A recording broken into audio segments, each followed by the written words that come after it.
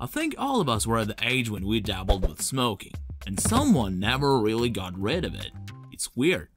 You should, get rid of it. Anyway, I'm no exception.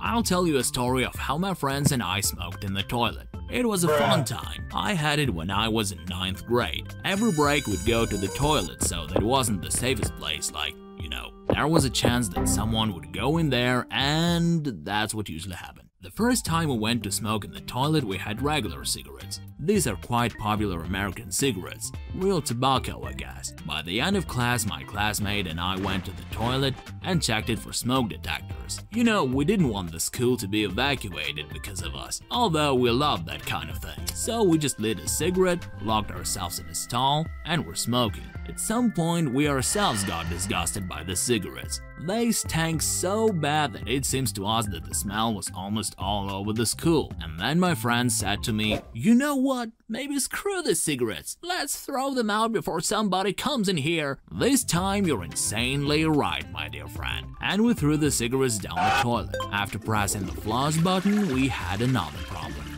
They wouldn't flush. So I went to another stall, took a brush from there since ours didn't have one, and pushed the cigarettes down the toilet. The idea was so brilliant that it worked. After that, we decided to switch to a vape. At that time, kids from the 5th grade dabbled in such things, so I heard enough about them. I bought myself a good vape straight away. At that time, I was saving up for a computer, but habits are not a cheap thing, so don't smoke.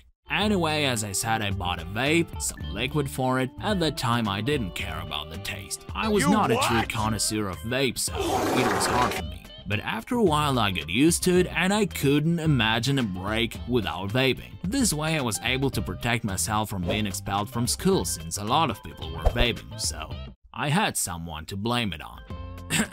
Yeah, that's how I did it. So coming home after school, I was also walking and smoking. That was the moment when I had to do it a lot, because when I got home, my mom was there, which would have a very negative effect on the fact that I was smoking there. I walked up to the house, put the vape in my jacket pocket by habit. I think you know where I'm going with this, but I'll tell you anyway. I came home, left the vape in my jacket, and ran to wash my hands and eat. And as I was washing my hands, I heard this.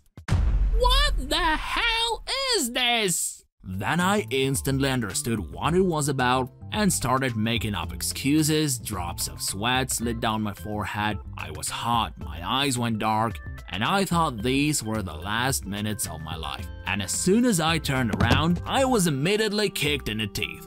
I don't remember anything else. That's all. Thanks for watching. Write your stories.